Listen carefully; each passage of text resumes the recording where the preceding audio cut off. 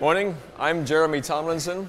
I'm here to tell you about sharpening today. Now, sharpening is probably some activity that some of us tend to shy away from. Maybe because we don't feel comfortable doing it, maybe because we think it's a chore. But it certainly is a thing we should do more often than we think. A blade that is not optimally sharp won't give you an ideal quality of surface. As well, you might have to work excessively hard to get a shaving at all. But a very finely honed edge will give you a shaving that is very fine and very thin.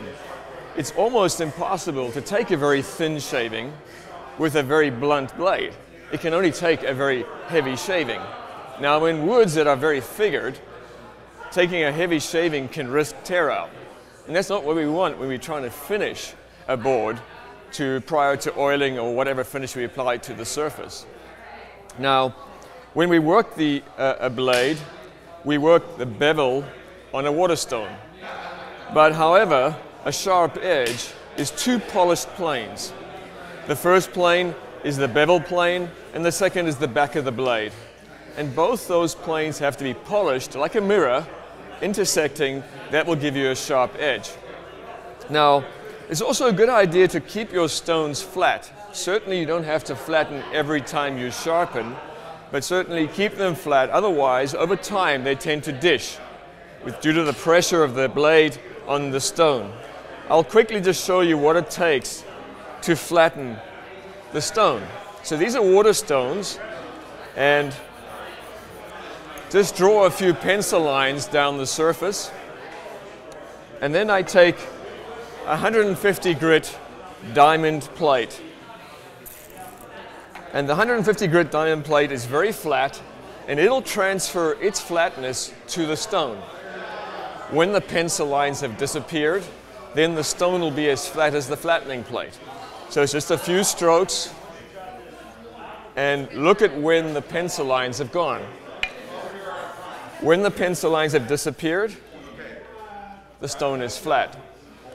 As a matter of good practice, just flush the flattening stone off. And you could do that to both stones, typically the coarse and the fine. I like to start with the fine stone and end with the coarse, just so I don't mix coarse grits into my fine stone. Again, I'm flushing it off and put it aside. Now, consistency is the key to sharpening efficiently and sharpening fast. We want to sharpen fast, not to get the job done in a hurry, but it's so we can get back to the bench. And so, if we sharpen today or at any time at an angle such, and the next sharpening we sharpen at an angle like that, when we go to the stone at a lower angle, we're not actually abrading the edge. So it's important that we get consistency in how we set the angle. Now, traditionally, the honing guides that we've been using are these, which are a copy of the old English Eclipse guide. Very good idea. Holds the blade on its edges, and it keeps it 90 degrees to the axis that you're sharpening at. Here I have the Lie-Nielsen prototype honing guide. Way more efficient. No longer do we need to actually pinch the blade tight with a screwdriver, but finger tight is a strong hold. You can't move it. Now, if I know the distance from the front of the guide to the edge of the blade and how that correlates to a known angle, then all I need to know is put down some stops on a scrap piece of board that represents that known distance and how it correlates to a known angle. Then by setting that distance, I set the angle the same every time, reliably. That's the key to that rapid and efficient honing process. Now, the blade will tell you when you've got a fresh edge. When the edge is really actually on the surface of the stone and you start abrading that edge, a wire edge will form on the opposite side. Okay? Now I want you to just feel here how that feels when there's no wire edge at all. Okay? Now I'll set this at my angle. I'm looking for a 35-degree angle. The primary angle, the primary bevel is 25 degrees. I'll be honing a secondary bevel or micro bevel a few degrees higher. That makes the edge more robust. It fattens the edge, makes it more robust, and there's less chance of it yielding or bending and then breaking. I now go to the coarse stone, which is a 1000 grit stone. Place the wheel down first, then the blade edge, and then just a few strokes and test whether or not you raise that burr. You feel you've raised that burr, so your finger off the edge that way, you can feel a little rough line. That's what you need to feel to know that you've actually achieved a fresh edge. It is not yet a sharp edge, not been polished, but it is a new edge. But you also want to feel that it's even across the blade. Now, if it's a little higher here and a little lower there, you can go back to the coarse stone and just accentuate with a bit more pressure on the one side where it's been lower. Now, you turn over and see what you've done, and you'll see that the micro bevel there is not polished like a mirror because it's been in a coarse stone. Now we go from the coarse stone to the fine stone. This is 1000 grit. We're going now to 10,000 grit. I want to just put a bit of water on the stone for lubrication. And now wheel down first.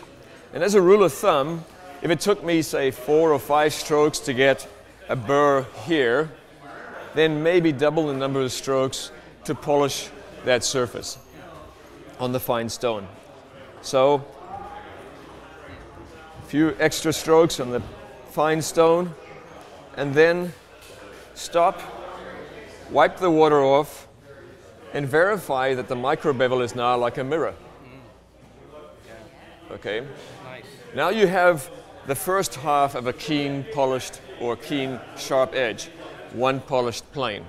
We now have to remove the burr on the back of the blade and create the second intersecting polished plane. Remove the blade from the honing guide. And now we take a thin ruler. This is a little 6-inch ruler. It's approximately 20 thou thick. And we attribute this method or technique to David Charlesworth. We call this the David Charlesworth technique. And we place the blade back on the ruler and within about 1/8 of the edge of the other side of the stone. That lifts the blade by that 15 or 20 thou and accentuates the pressure on the edge of the blade. Now you remove the burr, a few strokes, 2 or 3 strokes, removes the burr off the back of the blade, and now you've introduced the polish at the back, polish in the front, and intersecting to create a sharp edge. However, there's one word of caution here, and that is with a chisel, you never want to remove the burr using the ruler. The back of a chisel needs to be 100% flat. So it does take, it is required then that you first flatten the chisel, or at least introduce some polish to a chisel to get rid of any of the manufacturing, grinding or milling marks, and to ensure that you do have polish all the way to the edge. Now when you've sharpened a chisel through the process of the coarse stone and then the fine stone, to remove that burr, you want to place the chisel flat on the stone. You don't want to introduce any angle whatsoever. Now, traditionally, we would have been told to remove the burr, running the chisel up and down the stone like this. I do prefer, however, to move the chisel back and forth like this. The reason I like to do that rather is when chisels go from wide to narrow, their width becomes less than their height. And when the chisel's width is less than its height, as you move back and forth across the stone, you have more propensity to roll the blade over. So if you remove the burr holding the blade flat on the stone, moving across the stone, it's a safer method to go, and you have less chance of rolling the blade over. Any questions? About how often would you have to do that if you're working with hardwood, a typical hardwood? You know, there's Every hour? No, it is rather about knowing when the blade is telling you that it's dull. Sometimes, I'll give you an example. If you're building a chest of drawers and you have 8 drawer fronts that you're now going to attach to your drawers and you want to just finish them final before your oiling or whatever you do, and you start with a fresh blade and you plane the same thickness of shaving through the first 6 boards, and on the 7th board you decide I need more depth.